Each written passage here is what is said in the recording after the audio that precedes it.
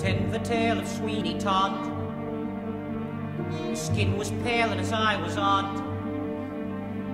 He shaved the faces of gentlemen who never thereafter were heard of again. He trod a path that few have trod. Did Sweeney Todd, the demon blobber of Fleet Street. Well, I did Sweeney Todd about 20 years ago, actually, which is really difficult to believe. And that was the first time, and I did it in a version that was reduced in size as far as number of characters go from the original.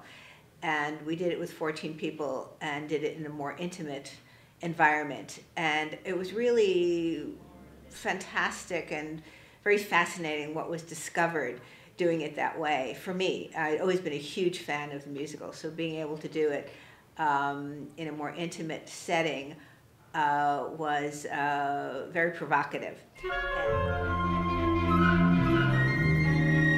And what we have here is sort of a traditional love story.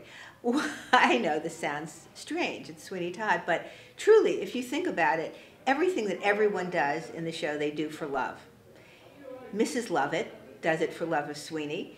She's not after, I mean, yes, she loves the fact that she's making more money, but she held on to his razors for 20 years. She could have sold those razors and made a lot of money, but she held on to them because of the love she had for this character. Sweeney obviously does what he does for the love of his wife and his daughter, and the judge does what he does for the love of Joanna. So everybody does it. Now, it's misplaced, obviously, and it's, it causes huge amounts of havoc. But if you were to boil that down a little bit, what happens in real life when the passions are not that huge? We sometimes cause a lot of psychic damage in the name of love. We may not chop up pussycats for pies, but we do other things that are not so generous or particularly loving. Have sailed the world, beheld its wonders. I've always felt that the ages, if you look at the chronological ages of the people in the show, they're really not that old.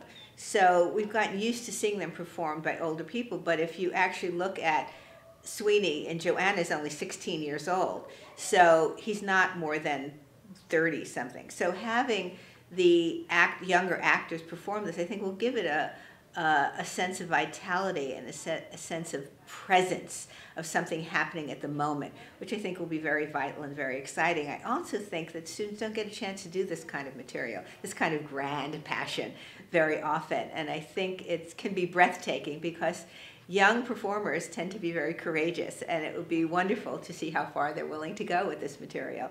And I think audiences will experience that excitement and that sense of danger as well, of not knowing what's going to happen next. You know.